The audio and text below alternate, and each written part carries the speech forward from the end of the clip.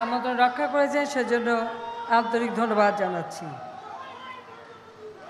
Diploma প্রকৌশলীগণ সরকারের সকল উন্নয়ন কর্মকাণ্ডে আপনারা গুরুত্বপূর্ণ ভূমিকা পালন করেন, কারণ মাঠ পর্যায়ে আমাদের যত প্রকল্প হয় সবই মূল দায়িত্ব আপনাদের হাতে থাকে এবং রাস্তাঘাট, পুল, ব্রিজ, কালভার্ট, ঘর বাড়ি, শিক্ষা প্রতিষ্ঠান, বিভিন্ন স্থাপনা, মিল কারখানা যা কিছু হচ্ছে সেগুলি আপনারাই মূলত কাজগুলি করে থাকে, সেজন্য আন্তরিক ধন্যবাদ জানাচ্ছি।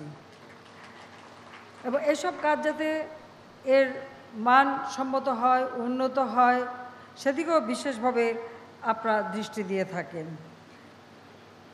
বাংলাদেশ সারা বিশ্বের সবথেকে ঘনবসতিপূর্ণ দেশ, 54,000 বর্গ মাইলে মাত্র, আর মানুষ হচ্ছে 16 কোটি, 16 কোটির উপরেই হবে। এই মানুষের খাদ্যের ব্যবস্থা করতে হবে, বাসস্থানের ব্যবস্থা করতে হবে, চিকিৎসার ব্যবস্থা করতে হবে, শিক্ষার ব্যবস্থা করতে হবে, তাদের জীবনমান উন্নত করতে হবে, সর্বোপরি তাদের কর্মসংস্থানের ব্যবস্থা করতে হবে। সেদিকে লক্ষ্য রেখেই আমরা সব পরিকল্পনা নিয়ে থাকি, আর গবেষণাকে আমরা সবথেকে গুরুত্ব দিয়েছি। আর এই গুরুত্ব দিয়েছি বলে আজকে বাংলাদেশ খাদ্যের স্বয়ংসম্পূর্ণতা অর্জন করতে পেরেছে। তাছাড়া প্রতিটি ক্ষেত্রেই আমাদের উন্নয়ন ত্বরান্বিত হচ্ছে। আমাদের প্রাকৃতিক দুর্যোগ লেগেই থাকে। এই প্রাকৃতিক দুর্যোগে প্রতিনিয়ত আমাদের যেমন ভূমিক্ষয় হয়, নদী ভাঙনে, আবার নতুন নতুন চরও জাগে।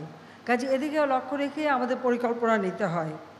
আমরা সবসময় আমাদের গ্রামগুলোকে আরও উন্নত করতে চাই, কারণ শুধু রাজধানীর উপর চাপ পড়ুক সেটা না, গ্রামের মানুষ তারাও নাগরিক সুবিধা পাবে, তারা সুন্দরভাবে বাঁচবে এবং গ্রামগুলিকে শহর হিসেবে গড়ে তোলা এবং সকল কর্মসংস্থান ব্যবস্থা সেখানে যাতে হয়, আমরা সেইভাবেই পরিকল্পনা নিচ্ছি এবং সেটাই আমাদের লক্ষ্য। ইতিমধ্যে একেবারে গ্রাম পর্যায় পর্যন্ত যাতে মানুষ নিজেদের পছন্দ মতো বাড়িঘর করতে পারে এবং সেজন্য তাদেরকে বিশেষ ঋণ সুবিধা দেওয়া এবং সেভাবে প্রকল্প গ্রহণ করা, সেগুলির দিকেও আমরা বিশেষ দৃষ্টি দিচ্ছি। আর তাছাড়া উপজেলা ইউনিয়ন পর্যায় পর্যন্ত বহুতল ভবন নির্মাণেরও আমরা পরিকল্পনা নিয়েছি এবং কিছু কিছু ক্ষেত্রে বাস্তবায়ন করে যাচ্ছি। অর্থাৎ মানুষ গ্রামে বসেই তার সকল চাহিদা পূরণ করতে পারবে, সেটা আমরা চাই। আমরা কারিগরি শিক্ষা, বিজ্ঞান প্রযুক্তি শিক্ষা, এসব শিক্ষাকে সবসময় গুরুত্ব দিই। আমরা যে শিক্ষা নীতিমালা দিয়েছি সেখানে ভোকেশনাল ট্রেনিংকে আমরা সবচেয়ে বেশি গুরুত্ব দিয়েছি, আপনারা জানেন। গত 9.5 বছরে দেশব্যাপী সরকারি ও বেসরকারি পর্যায়ে প্রায় 500টি পলিটেকনিক ইনস্টিটিউট প্রতিষ্ঠিত হয়েছে। দেশের বিভিন্ন জেলায় ইঞ্জিনিয়ারিং কলেজ ও ইউনিভার্সিটি, বিজ্ঞান ও প্রযুক্তি বিশ্ববিদ্যালয় স্থাপন, উন্নয়ন সম্প্রসারণ করা হচ্ছে। ডিপ্লোমা ইঞ্জিনিয়ারিংয়ে অনলাইনে ভর্তি পদ্ধতির পাশাপাশি সরকারি পলিটেকনিক ইনস্টিটিউটগুলোতেও ডাবল শিফট চালু করা হয়েছে। সরকারি পলিটেকনিক ইনস্টিটিউটের ক্যাপাসিটি 25,000 স্থলে এখন 1 লাখে উন্নীত করবার প্রকল্প আমরা হাতে নিয়েছি। সরকারি 49টি পলিটেকনিক ইনস্টিটিউটে একটি করে 10তলা ভবন নির্মাণ, ওয়ার্কশপ, ল্যাব প্রতিষ্ঠা ও যন্ত্রপাতি স্থাপন এবং শিক্ষক কর্মচারী প্রায় 7,000 পদ সৃষ্টির জন্য 3,600 কোটি টাকার একটি প্রকল্প ইতিমধ্যে অনুমোদন দেওয়া হয়েছে। কাজে পদ সৃষ্টির ব্যবস্থা আমরা নিয়েছি। এছাড়া 4টি সরকারি মহিলা পলিটেকনিক এবং 23টি বিশ্বমানের নতুন পলিটেকনিক স্থাপনে শিক্ষা মন্ত্রণালয় কাজ করে যাচ্ছে। প্রতিটি উপজেলায় একটি করে টেকনিক্যাল স্কুল এবং কলেজ আমরা প্রতিষ্ঠা করব। ইতিমধ্যেই 100টার কাজ শুরু হয়ে গেছে, আমরা প্রতি উপজেলায় করে দেব। আমরা যেহেতু এমডিজি সফলভাবে বাস্তবায়ন করেছি, কাজে এসডিজি অর্থাৎ 2030 সালের মধ্যে সাস্টেইনেবল ডেভেলপমেন্ট গোল, এটাও আমরা অর্জন করতে পারবো। আর সেদিকে লক্ষ্য রেখেই আমরা কিন্তু পরিকল্পনা নিয়েছি। আমাদের 7ম পঞ্চবার্ষিকী পরিকল্পনায় এই বিষয়গুলি অন্তর্ভুক্ত আছে। তাছাড়া বাংলাদেশকে আমরা কেমনভাবে দেখতে চাই সেটা আমাদের লক্ষ্য, যে 100 বছরে বাংলাদেশ কেমন হবে। সেই জন্য 2100 সালের মধ্যে বাংলাদেশকে উন্নত করবার জন্য ডেল্টা প্ল্যান আমরা ইতিমধ্যে গ্রহণ করেছি এবং নেদারল্যান্ডের সাথে আমরা এ ব্যাপারে চুক্তিও সই করেছি। তাছাড়া 2021 সালে আমাদের স্বাধীনতা সুবর্ণ জয়ন্তী পালন হবে। বাংলাদেশকে আমরা ক্ষুধামুক্ত দারিদ্র্যমুক্ত বাংলাদেশ করতে চাই। 2041 সালের মধ্যে বাংলাদেশ হবে দক্ষিণ এশিয়ায় উন্নত সমৃদ্ধ দেশ। সেভাবে আমরা পরিকল্পনা বাস্তবায়ন করে যাচ্ছি। আর সকল পরিকল্পনার লক্ষ্য হচ্ছে জাতির পিতা আমাদের স্বাধীনতা দিয়ে গেছেন, তার জন্ম শতবার্ষিকী পালন করব 2020 সালে। কাজে আমরা এমন বাংলাদেশ করতে চাই যে বাংলাদেশ হবে উন্নত সমৃদ্ধ সোনার বাংলাদেশ। সেই লক্ষ্য নিয়েই আমরা কাজ করে যাচ্ছি। বাংলাদেশকে জাতির পিতা স্বাধীনতার পর মাত্র 3.5 বছর হাতে পেয়েছিলেন। এই 3.5 বছরের স্বল্পোন্নত দেশ হিসেবে তিনি প্রতিষ্ঠা করে দিয়ে গিয়েছিলেন। আজকে আমরা গত 9.5 বছর ধরে কাজ করে বাংলাদেশকে আমরা উন্নয়নশীল দেশ হিসাবে প্রতিষ্ঠিত করেছি। এটা আমাদেরকে ধরে রাখতে হবে এবং উন্নয়নশীল দেশ হিসেবে আমাদেরকে এগিয়ে যেতে হবে। সেইভাবেই আমরা পরিকল্পনা নিয়ে কাজ করে যাচ্ছি। আমাদের বাজেট আমরা বৃদ্ধি করেছি প্রায় 4,64,593 কোটি টাকার যে বাজেট আমরা দিয়েছি, এত বড় বৃহৎ বাজেট অতীতে কখনো দেওয়া হয়নি। যে 4,64,553 কোটি টাকার বাজেট, সেখানে আমাদের উন্নয়ন প্রকল্প, এই উন্নয়ন প্রকল্পেই আমরা 1,70,000 কোটি টাকা শুধু উন্নয়ন প্রকল্পেই আমরা রেখেছি। কাজে আপনাদের মানে কাজের দায়িত্ব কত ব্যাপকভাবে বেড়েছে একবার চিন্তা করে দেখেন। এর পাশাপাশি স্বায়ত্তশাসিত প্রতিষ্ঠানগুলি, সেই স্বায়ত্তশাসিত প্রতিষ্ঠানও প্রায় 78,690,000 কোটি টাকার তারা, আমি দুঃখিত, 78,690 কোটি টাকা তারা কাজ করে যাচ্ছেন। অর্থাৎ আমরা এখানে বেসরকারি খাতকে যেমন সুযোগ দিয়েছি, আবার পাবলিক প্রাইভেট পার্টনারশিপে আমরা বিভিন্ন প্রকল্প বাস্তবায়ন করে যাচ্ছি, আবার কোনো কোনো ক্ষেত্রে G2G বেসিসে করে যাচ্ছি, বিশেষ করে বিনিয়োগ নিয়ে আসছি। কাজে এই বিনিয়োগের ফলে এখানে আরও বেশি টাকা সংযোগ হচ্ছে এবং কর্মসংস্থানও অনেক বৃদ্ধি পাচ্ছে। দেশকে সার্বিক উন্নয়ন করবার জন্য আমরা কাজ করে যাচ্ছি। আমাদের গৃহীত পদক্ষেপের ফলে ইতিমধ্যে প্রবৃদ্ধি 7.78% আমরা অর্জন করেছি। মাথাপিছু আয় আমরা 1,752 মার্কিন ডলারে উন্নীত হয়েছে। আমার মনে হয় হিসাব করলে আরও আমরা দেখব আরও বেশি আমাদের মাথাপিছু আয় বৃদ্ধি পেয়েছে। আমাদের প্রবৃদ্ধি আমরা অর্জন করেছি, কিন্তু সাথে সাথে মূল্যস্ফীতি আমাদের সম্পূর্ণ নিয়ন্ত্রণে। সাধারণত বর্ষাকালে বাংলাদেশে সব জিনিসের দাম বাড়ে। আল্লাহর রহমতে এবার আর কোনো জিনিসের দাম বাড়েনি। আগস্ট মাসে যে মূল্যস্ফীতি তা মাত্র 5.4 ভাগে আমরা নামিয়ে আনতে সক্ষম হয়েছি। মূল্যস্ফীতি কম, প্রবৃদ্ধি বেশি। এই অর্থনীতির সুফল গ্রাম বাংলার মানুষ পায়, সাধারণ মানুষ পায়। সেভাবেই আমরা দেশকে গড়ে তুলছি। আমরা আমাদের বিদ্যুতের যে হাহাকার ছিল, আজকে আমরা 20,000 মেগাওয়াট বিদ্যুৎ উৎপাদন করতে সক্ষমতা অর্জন করেছি।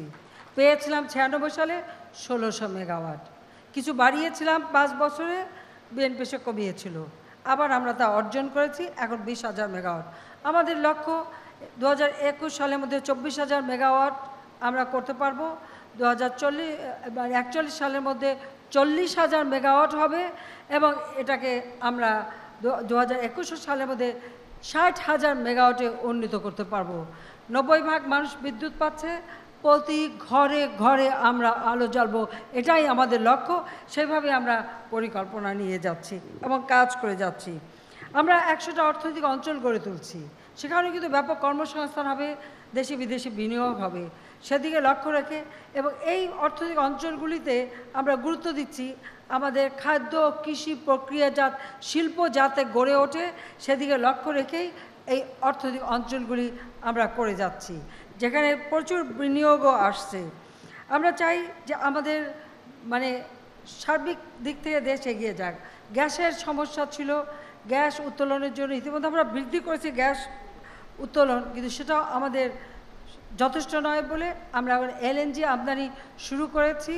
পাশাপাশি বায়োগ্যাস প্ল্যান্ট থেকে শুরু করে অন্যান্য খাতগুলিকে এবং নবায়নযোগ্য বিদ্যুৎ অর্থাৎ রিনিউয়েবল এনার্জি আমরা কিন্তু ইতিমধ্যে গ্রহণ করেছি। প্রায় 53 লক্ষ সোলার হোম আমরা করে ফেলেছি। তো এভাবে বহুমুখীভাবে দেশের মানুষের আমরা কর্মসংস্থান এবং আরাম আয়েসের ব্যবস্থা করে যাচ্ছি। বাংলাদেশকে ডিজিটাল বাংলাদেশ গড়ে তুলব।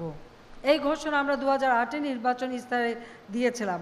আজকে বাংলাদেশ ডিজিটাল বাংলাদেশ। প্রায় প্রতি ইউনিয়ন পর্যায় পর্যন্ত আমাদের কিন্তু ইতিমধ্যে আমাদের ইন্টারনেট সার্ভিস আমরা চালু করতে সক্ষম হয়েছি। 5275টা ডিজিটাল সেন্টার করে দিয়েছি, যে সেন্টার থেকে আমাদের একেবারে গ্রামের মানুষ তারা কিন্তু 200 প্রকারের সেবা পেয়ে যাচ্ছে এবং আমাদের মানুষগুলি কিন্তু খুব টেকনিক্যাল দিক থেকে বেশ অগ্রগামী। তারা এখন ব্যবহার করে এই অনলাইনের সুবিধাগুলি। পাশাপাশি মোবাইল ফোন আজকে সকলের হাতে হাতে।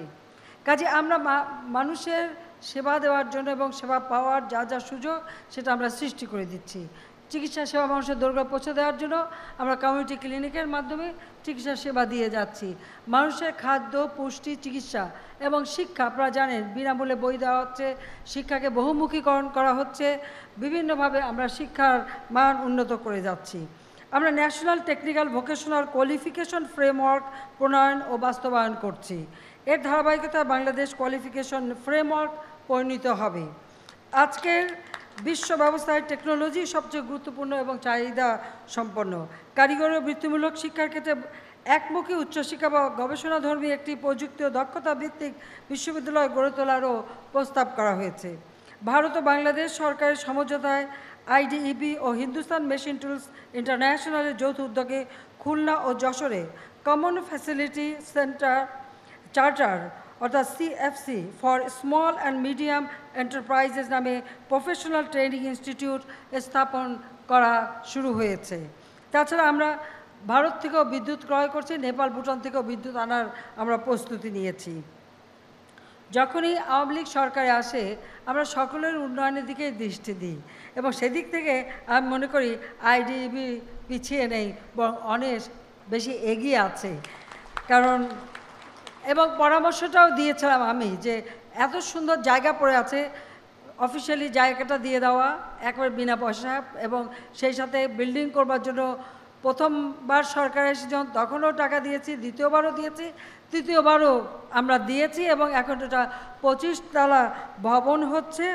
আমরা ইতিমধ্যে আমাদের মাথায় আছে যে 25 তলা IDEB ভবন নির্মাণ প্রকল্প বাস্তবায়ন করা হচ্ছে। এই ধারাবাহিকতায় establishment of training and research lab including development of IDEB ভবন কমপ্লেক্স নামে আরও একটি 29 কোটি টাকার প্রকল্প চূড়ান্ত পর্যায়ে রয়েছে অনুমোদনের জন্য। আর বাকি যা টাকা দিলাম সেটা আর বললাম না, দিয়ে মানুষকে বলতে হয় না।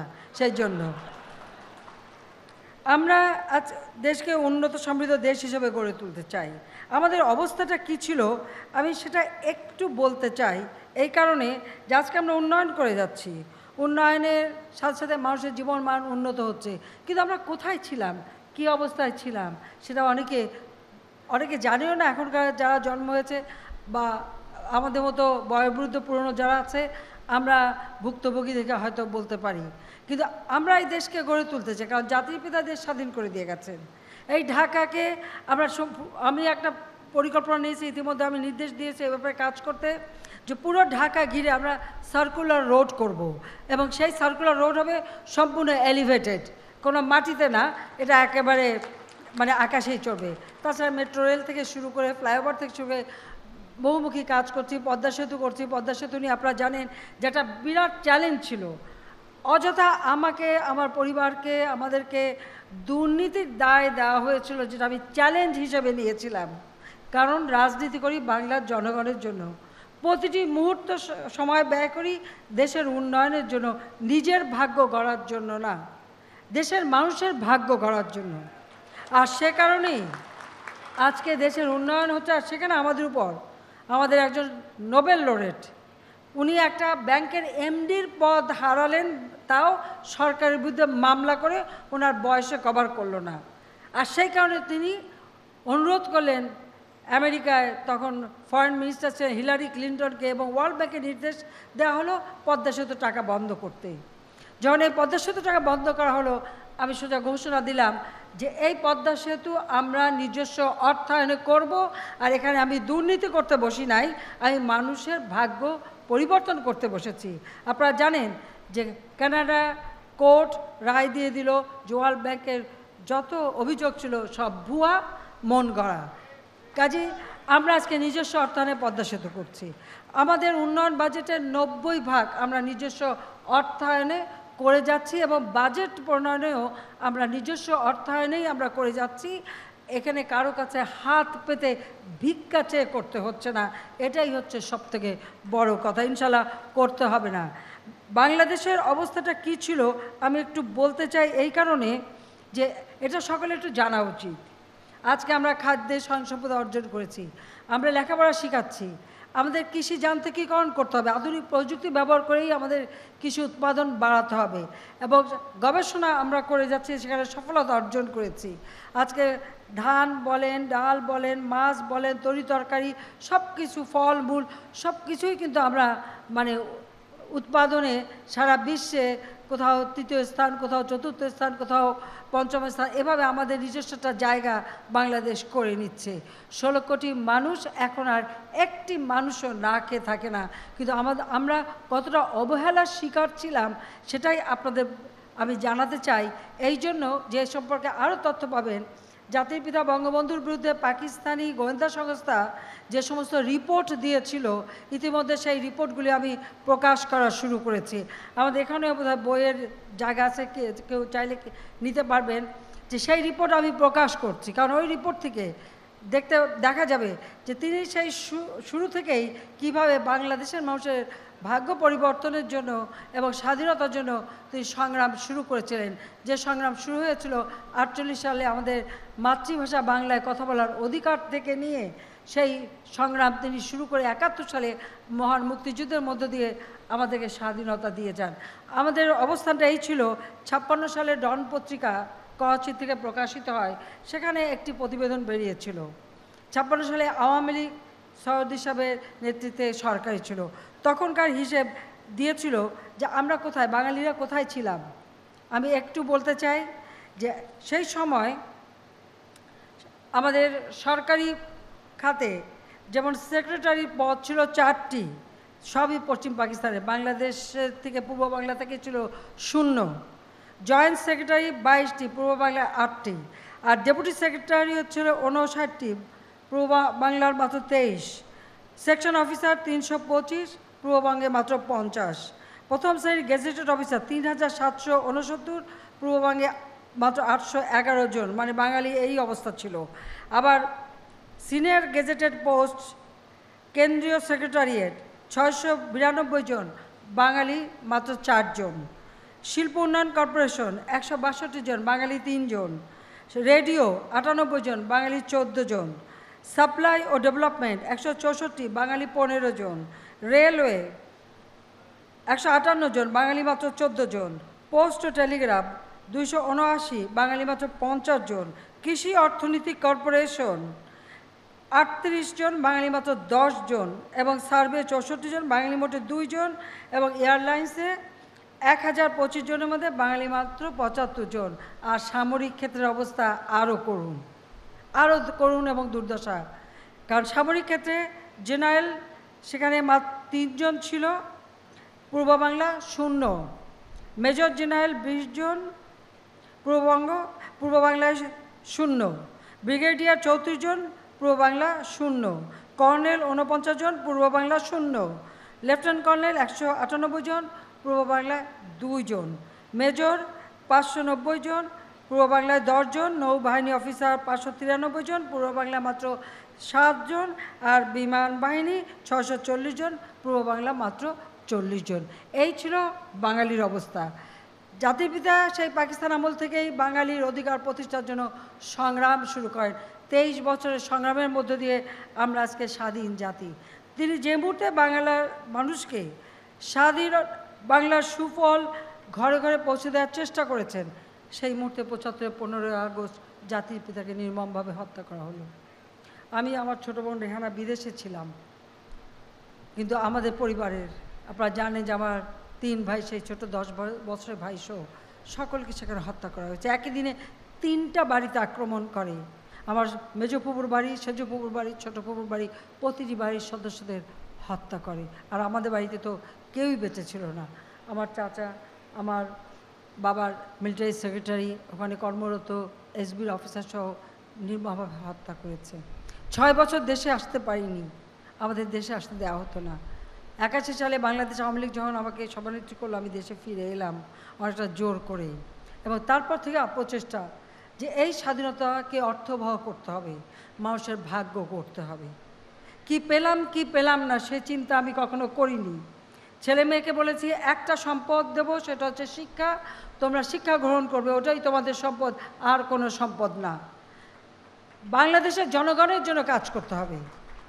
তাই ছোট ছোট বাচ্চা, 10 বছরের ছেলে, 8 বছরের মেয়েকে স্নেহ বঞ্চিত করে চলে এসেছিলাম বাংলার মানুষের পাশে দাঁড়াতে। যারা ছিল শোষিত, বঞ্চিত, তারা নির্যাতিত ছিল। মুষ্টিমেয় লোক হয়তো ধর্মশালী, সম্পদশালী হয়েছিল, কিন্তু অধিকাংশ মানুষই অবহেলার শিকার ছিল। এবং আমরা পরিকল্পিতভাবে পদক্ষেপ নিয়েছি দেখেই আজকে বাংলাদেশ উন্নয়নশীল দেশ। আমাদের সামনে অনেক দূর যেতে হবে, সে পরিকল্পনাও আমরা নিয়েছি। কাজেই আমরা আমাদের সরকারি যে বেতন, কোনো সরকার কোনো দেশে 123 ভাগ বেতন বাড়াতে পারে কিনা আমার জানা নাই, কেউ পারে না। আমরা বেতন সেইভাবে বাড়িয়ে দিয়েছি, প্রত্যেকের কাজের সুযোগ সুবিধা সৃষ্টি করে দিয়েছি, কর্মক্ষেত্রে কাজের পরিবেশ যাতে সুন্দর হয় সে ব্যবস্থা করে দিয়েছি। সর্বোপরি এত বেশি প্রকল্প আমরা হাতে নিয়েছি এবং কাজ করে যাচ্ছে, এবং তার শুভ ফল বাংলাদেশের জনগণ পাচ্ছে। কাজে কি পেলাম না পেলাম সে চিন্তা না করে আগে দেশকে গড়ে তুলতে হবে, আমাদের আগামী দিনের প্রজন্ম যেন সুন্দর জীবন পায়, সেই লক্ষ্য নিয়েই। সেই ক্ষেত্রে সকলকে নিবেদিত প্রাণ হয়ে কাজ করবার জন্য আমি আহ্বান জানাচ্ছি যে অনেক বছর আমাদের নষ্ট হয়ে গেছে। 75 থেকে 96, 21টা বছর হারিয়ে গেছে। এই 21টা বছর প্রকৃতপক্ষে বাংলাদেশে তেমন কোনো উন্নতিই হয়নি। উন্নতি হয়েছে ক্ষমতাসীনকে ঘিরে, ক্ষমতাসীন যারা থাকতো এবং তাদের মুষ্টিমেয় গোষ্ঠী, কিন্তু বৃহৎ জনগোষ্ঠী তারা কিন্তু বঞ্চিত ছিল। এই বঞ্চিত মানুষকে বঞ্চনার হাত থেকে মুক্তি দেয়াই আমি মনে করি আমার দায়িত্ব। এবং বাংলাদেশকে আমরা গড়ে তুলতে চাই। লাখো শহীদের রক্তের বিনিময়ে আমরা এই দেশ স্বাধীন করেছি, যে এই দেশকে আমরা জাতির পিতার স্বপ্নের ক্ষুধামুক্ত, দারিদ্র্যমুক্ত সোনার বাংলাদেশ হিসেবেই আমরা গড়ে তুলব। এখানে অনেকগুলি দাবির কথা, অনেক পরামর্শের কথা বলা হয়েছে। অবশ্যই সেগুলো আমরা দেখব, পরীক্ষা করব, যেগুলি করণীয় আমরা করতে পারবো। আর তাছাড়া আমাদের একটি বিষয় একটু আমি বলে দিতে চাই, যে একটা বিষয় বোধহয় এসছে, যে মানে স্পেশাল একটা ইনক্রিমেন্টের ব্যাপার। এ ব্যাপারে অর্থ মন্ত্রণালয় কিন্তু ইতিমধ্যে একটা মিটিং করেছে। অর্থ মন্ত্রণালয় মিটিং করে বোধহয় কোনো একটা ভালো ঘোষণা আসবে বলে আমি মনে করি। তবে আমি বলবো, যে হারে বেতন বাড়িয়েছি, এরপরে বোধহয় আর কোনো দাবি না করাই ভালো ছিল, সেটা হলো বাস্তবতা। তারপরেও যেহেতু এটা এসছে, যে একটা আন্তঃ মন্ত্রণালয় কমিটি করা হয়েছে, তাদের সুপারিশ এবং চাকরি বেতন কমিশনের সুপারিশ অনুসারে ডিপ্লোমা ইঞ্জিনিয়ারদের প্রাথমিক নিযুক্তিতে ডিগ্রি ইঞ্জিনিয়ারদের ন্যায় একটি স্পেশাল ইনক্রিমেন্ট, এবং পরিকল্পনা ও নকশা বিভাগে কর্মরত ডিপ্লোমা ইঞ্জিনিয়ার, উপসহকারী প্রকৌশলীগণ, সহকারী প্রকৌশলীর ন্যায় 3টি ইনক্রিমেন্ট প্রদান, এই দাবিটার ব্যাপারে অর্থ মন্ত্রণালয় ইতিমধ্যে মিটিং করেছে এবং শিগগিরই একটা ঘোষণা মন্ত্রণালয় দেবে বলে আমি বিশ্বাস করি। যত বেশি কাজ করবেন, যত বেশি দেশ উন্নত হবে, তত বেশি সুযোগ সৃষ্টি হবে। সবাই ভালো থাকেন, সুস্থ থাকেন। আবারও আন্তরিক ধন্যবাদ জানাই যে আপনারা গণভবনে এসেছেন, সত্যি ধন্য করেছেন গণভবনের মাটি।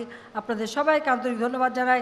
ইনশাআল্লাহ জাতির পিতার স্বপ্নের সোনার বাংলাদেশ আমরা গড়ে তুলব। জয় বাংলা, জয় বঙ্গবন্ধু। বাংলাদেশ চিরজীবী হোক।